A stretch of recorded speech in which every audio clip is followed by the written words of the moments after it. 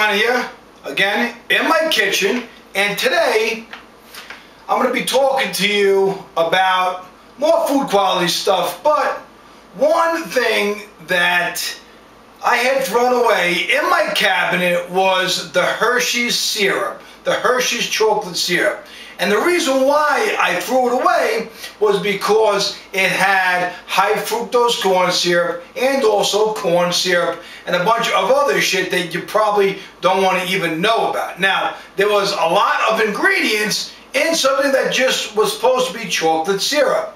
So what I wanted to do was I wanted to make and to show you how to make your own chocolate syrup. Now, I'm going to be using some organic cocoa powder and my favorite stuff to use, sucrose.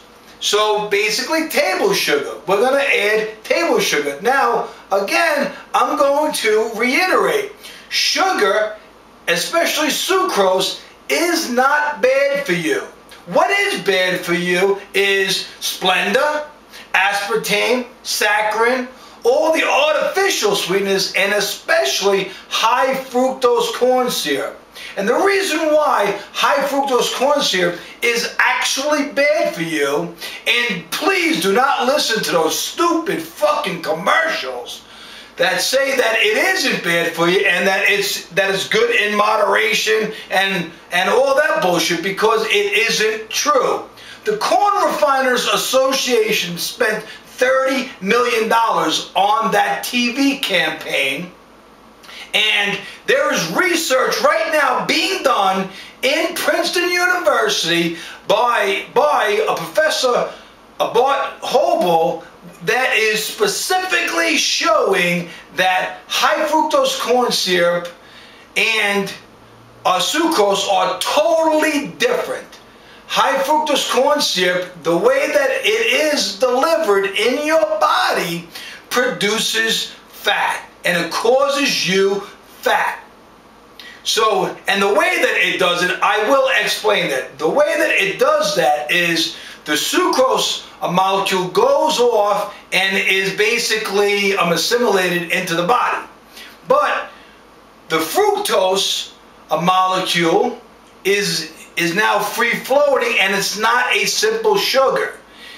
It's supposed to be a simple sugar, but it's a dual sugar when it is delivered in high fructose corn syrup. Now, when that's happening, it's like free floating, and the body's going, wait a second, you're not supposed to be loose. You got to be somewhere. You can't be just going around damaging stuff.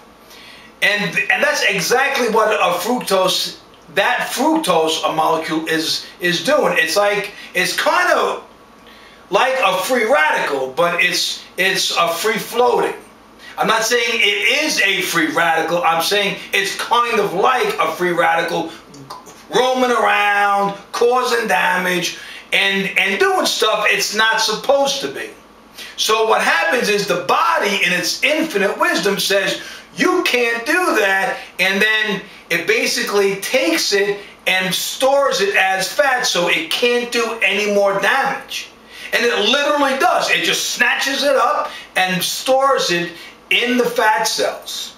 And that's why high fructose corn syrup makes you fat.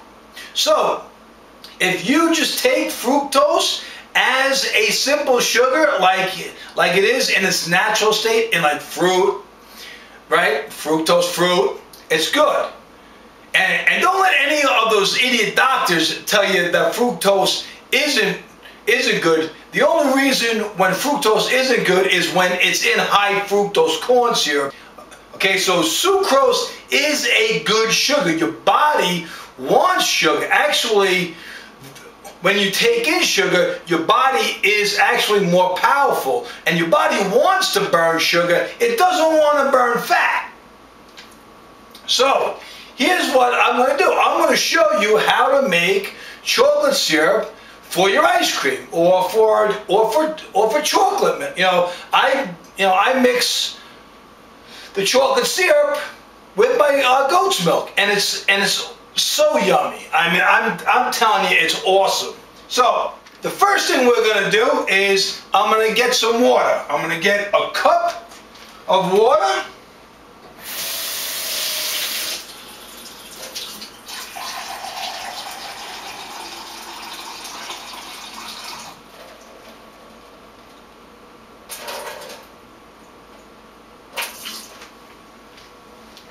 Now make sure that your water goes through some type of like filter, okay? Because regular water, like from the tap, has, you know, fluoride and a bunch of other chemicals, and especially chlorine, and you really just don't want to be taking that stuff in. It's basically poison. So I'm just gonna put this water in. Turn up the heat. I'm going to let that just start to heat up just a little tiny bit. Then we're going to mix in a nice half a cup of cocoa powder.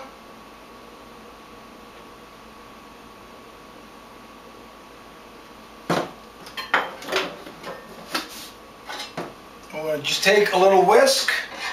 This is my baby whisk. And just start to blend it with the water.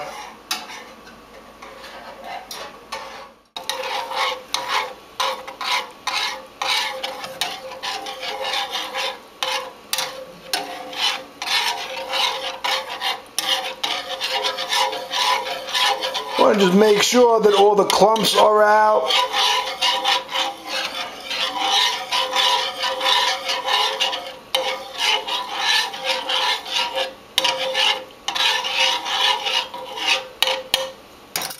And then we want to add the sugar. Now make sure that it doesn't boil. You're just putting it on like a little medium heat, no biggie. And then just take your sugar and just nice and easy, that's 1 cup.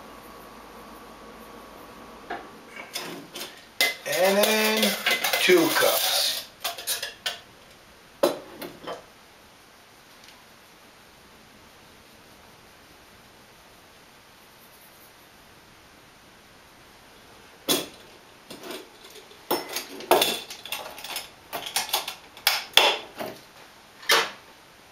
And then over a medium heat, just nice and easy, stir it up.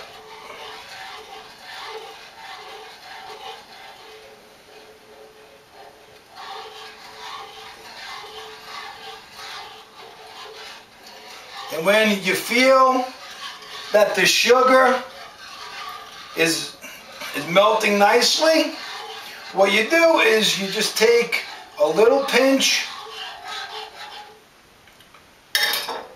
of salt, nothing major, and just toss it in there. And that's really it. Just keep stirring.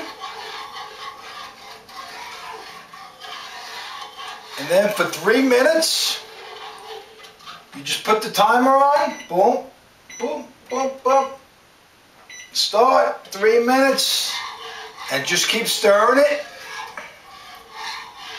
Now, obviously, I'm not going to make you watch me do this for 3 minutes, but I will do a little time-lapse thing. Okay, so now we let that cool. We turn this off. Just give it a little baby stir, a little bit. Then we let it sit and we let it cool. And that's really it. It's pretty easy. I mean, it really only took about 5 minutes to make. And it's a lot healthier for you. And so, what I'm going to do is, you know, I'm going to take my Haagen-Dazs ice cream. They're not paying me, but I really only eat Haagen-Dazs. Because if you look at the ingredients, they're very simple. Cream, milk, sugar, egg yolks, vanilla extract. Pretty easy.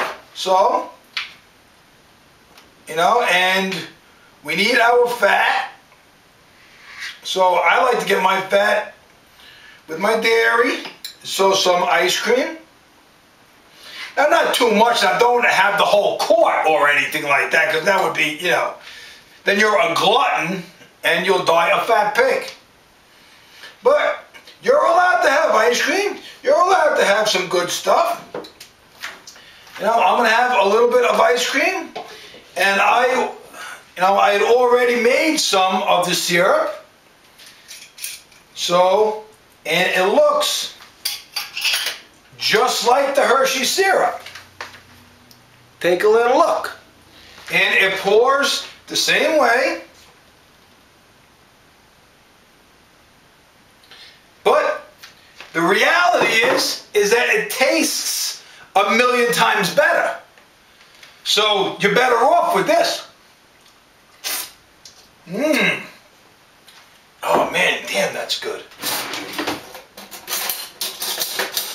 So, I'm going to take a spoon. While that's cooling down, I'm going to have some ice cream. Look at that.